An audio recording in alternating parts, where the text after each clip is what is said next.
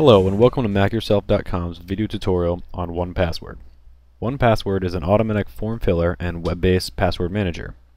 In this video I will show you how the program can save you time and become more secure. The program is available for a free trial in which you can create 20 entries. Opening up 1Password for the first time prompts us with a wizard. For the first step we're going to hit continue.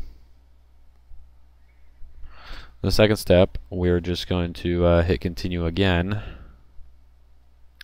On the third step, it's going to ask us if it wants to install browser extensions. And we're going to check that off because that's one feature we do want to use. It'll make life a lot easier. And the last thing it's going to ask us is for a password. Now here is where 1Password really gets its name. This is the only password we're going to have to type in to do all of the features of 1Password. Remember the master password you set, because if you forget it, there's no resetting it.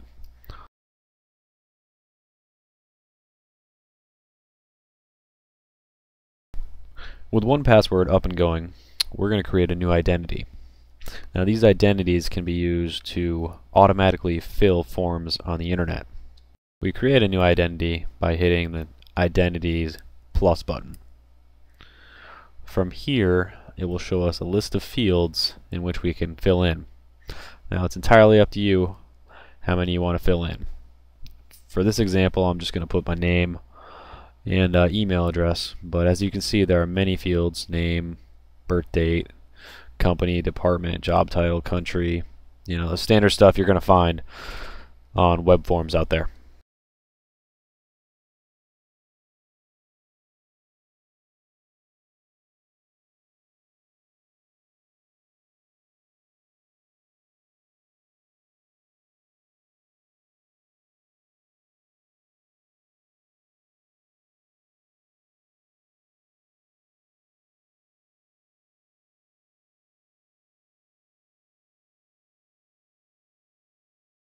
With a new identity set up in 1Password, we're going to use this by signing up for a new Gmail account.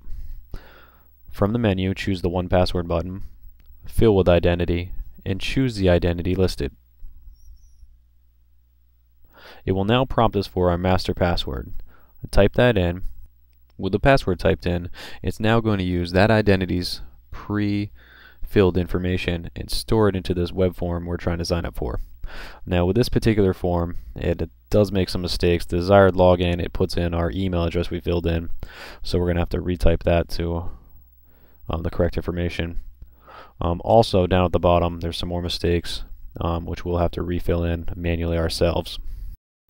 If you look to our form, our password field is already filled in. 1Password has already randomly generated a strong password, and it's about to remember that in its database for us.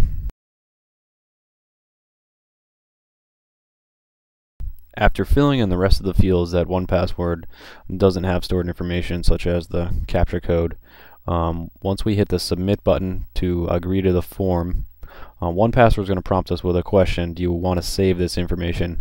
Saving it will store it in the 1Password database. With the login information stored in 1Password, I'm going to show you just how easy it is to log back in. Open up Safari. Go to Gmail, hit the 1Password button, and hit Restore Form with the username. Type in your 1Password master password, and you're in. It automatically filled the form that we just set up with our password and username. With 1Password, you're able to create more than one identity, so we can have a separate identity for work, home, or school, or whatever. Just as easy as setting up our first identity. 1Password also has a place for secure notes. In here we can type in a private message or anything we want. It'll be saved in 1Password, and the only way to get to it is by typing in our master password and unlocking the keychain. Now if we wanted to see what our password was for that Google one that 1Password already set up, we can go to View, Conceal Password, and right there in the password field it shows us the secure password it created for us. So if we wanted to manually type this in on another computer, or another nifty feature in 1Password is the password creator. You can just generically make a password, and it has a lot of good options here. We can make it as long or as short as we want. You can make it pronounceable, you can add digits, you can just put hyphens in it. It has all kinds of different features. So you can make it as secure or as easy as you would like. So there you have it. This has been an overview of 1Password automatic form filler and password management utility. I hope you have enjoyed the video, and thanks for watching. Go Mac yourself.